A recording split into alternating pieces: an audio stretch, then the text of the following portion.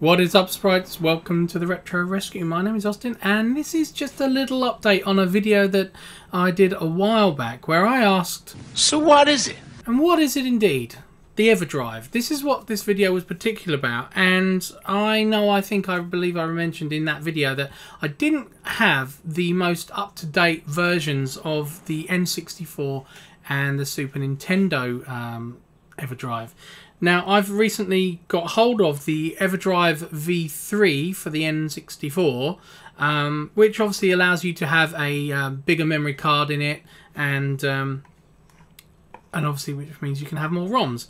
But, I mean, really, I've got every ROM that is needed for it, and that's a 32 gig. So, although you're up to 64, you can have more should you need to, because obviously if you want to put your Super Nintendo library and NES library with emulators on there and run them on your N64, you can. The main one was this. I had the Super EverDrive, which was the NES, Super NES EverDrive. This one is again from Crix. It's the same. Thing really, but the difference is this one, the SD to SNES, has the special chips in it, or the enhancement chips. So I can now actually play Mario Kart, that kind of thing. Anything that has a Super FX chip in it, I can now play that with this one. Now, I wanted to get this one, but what prompted me to buy this one? And it was a conversation I was having with Ali at Retro Hunter in Leon C, which is a place that I normally go to. I'll put the links in the description below. And there's a video coming out very, very soon where we will visit him, and I'll show you around the store. But because I was talking to him, and I remember seeing a game that you might have seen in the past called Road Avenger on the Mega CD, which is an FMV, you know, what do they call that? QuickTime based game. So QuickTime event game. So presses an arrow to go left, you go right, press a button to go faster, brake, all that kind of thing. So pretty basic game, but it's all based on FMV. And I was watching, I think it might well have been Metal Jesus Rocks or somebody like that on YouTube, and somebody was saying that they had actually played it on the Super Nintendo, and I'm like, FMV on the Super Nintendo? And while having a conversation with Ali, I mentioned this, and he went, no, I would have heard about that. And it turns out it wasn't obviously an official release. It was someone had ported it. But it was only available to work if you had the SD to NES. So, we found that out, and we were both curious as to whether it would work or not. So, I came home, I found the ROM, and I downloaded it.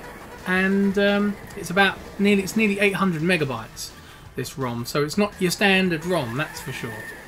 And I ordered myself up one of these. Well, obviously I got both of these at the same time because I thought, no time like the present, might as well get them.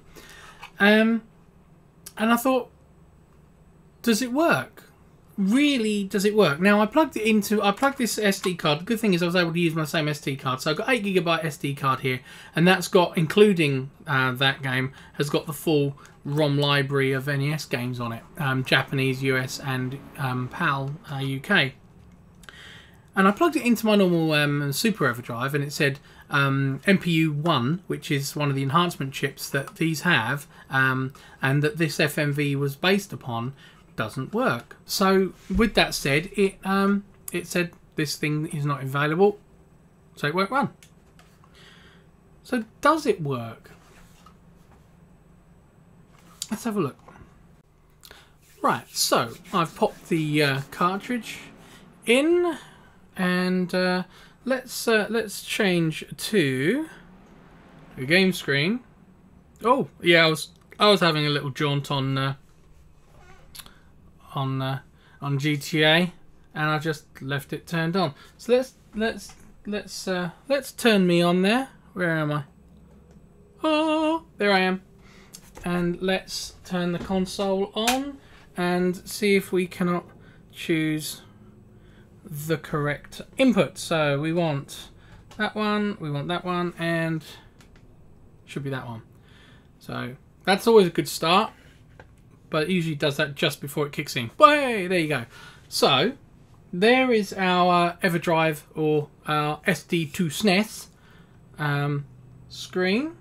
So we're going to want probably some sound. Let's turn that down. Don't want it too loud. Don't want no copyright strikes. So that's so obviously I'm using this on proper hardware. So you know I'm not using emulators. So this is all on a proper doobie. So it's called the game is actually called Super Road Blaster. So we're going to go on here now. Obviously, it comes up first because sometimes for whatever reason these things don't put into order. So let's press go on Super Road Blaster for the Super Nintendo. Now, I know what you're thinking. How can FMV work? But got the same intro screen, and there you go. It's so there you go. So obviously Road Blaster, and there we are. Different music. This is the Japanese version that's running. It's working. This is on a non-modded in any way Super Nintendo. Now, because it's the MPU one, you know, I'm sure there's emulation probably happening. I'm sure because you know, like I say, it's 800 megabytes, and I'm sure it's running in some form of emulated mode.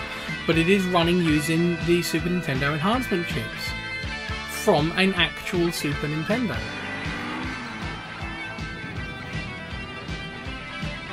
And let's just miss out this. Obviously, his girlfriend gets killed. So there you go. You can see it's making use of the sprite scaling and all that kind of thing for the Super Nintendo. So let's click on that. Turns the key.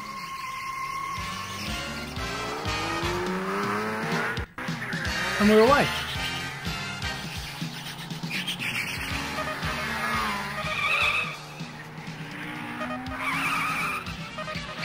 And not being funny, it's actually easier to play on this than it is on the Mega CD.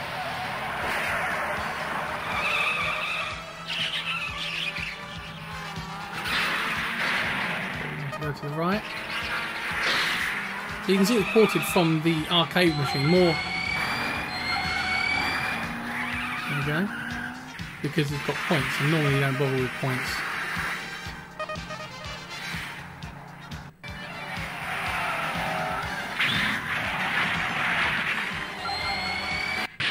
Oops, I didn't press the turbo. You've really got to, thing is, you want to watch the movie stuff, but you don't think to always look at the screen for what they're talking about. You don't, yeah. So basically, it's a quick time event game. If you don't press the buttons quick enough, you go and die.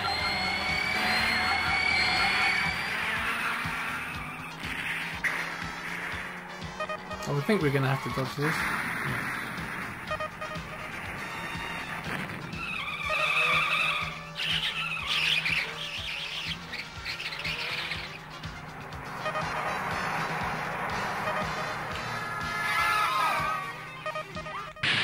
Oops, I turned right again. Well, anyway, there you go. Super Road Blaster running on the SNES. Who knew? Who would ever have thought that was going to work on there? You know? Anyway, there you go. This video was put up just because Ali said, do a video, quick, I want to see that working.